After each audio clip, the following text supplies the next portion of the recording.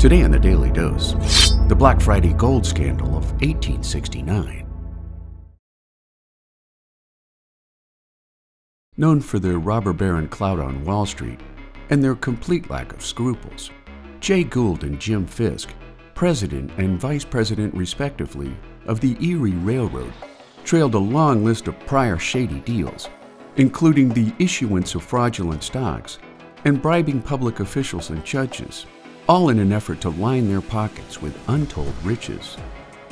Dubbed the Mephistopheles of Wall Street for his ability to line his pockets, in early 1869, Gould devised a way to corner the gold market, enlisting Fisk in his scheme, who contributed some $7 million, and Abel Corbin, a former Washington bureaucrat who just happened to be married to President Ulysses S. Grant's sister.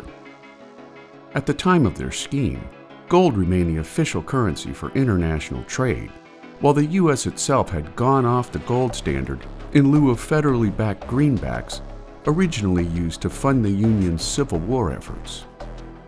After Corbin gained assurances from Grant that the nation's leader had changed his mind regarding selling off some of the Treasury's gold to stabilize the Wall Street gold market, Gould and his fellow conspirators began quietly stockpiling gold during the late summer of 1869, driving prices trading on the New York Stock Exchange gold room from $100 a unit to 141 greenbacks in August alone, trapping speculators and short sellers in a sudden financial vice.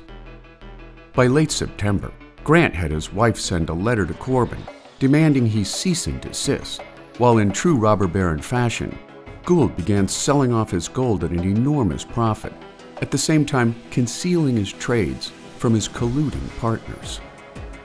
With gold prices now topping $145 a unit, on September 24, 1869, now known as Black Friday, Grant ordered the Treasury Department to sell $4 million in gold reserves, sending not only gold prices, but Wall Street stock prices in general into a precipitous downward tailspin, bankrupting or severely damaging many of Wall Street's most venerable investment houses.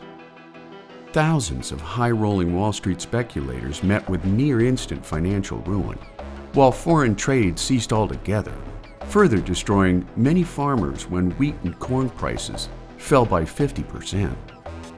Ripples from Black Friday depressed the U.S. economy for several years to come, at the same time casting a blight on the remainder of Grant's tenure as president.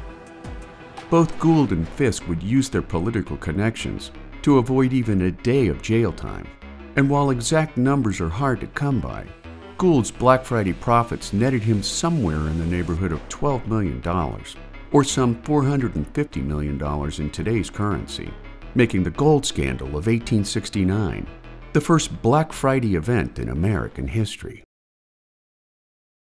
And there you have it, the Black Friday gold scandal of 1869, today in the Daily Dose. Get your nerd on with the Daily Dose. And if you enjoyed today's episode, share the link with a friend or colleague so that they too can learn something new every day.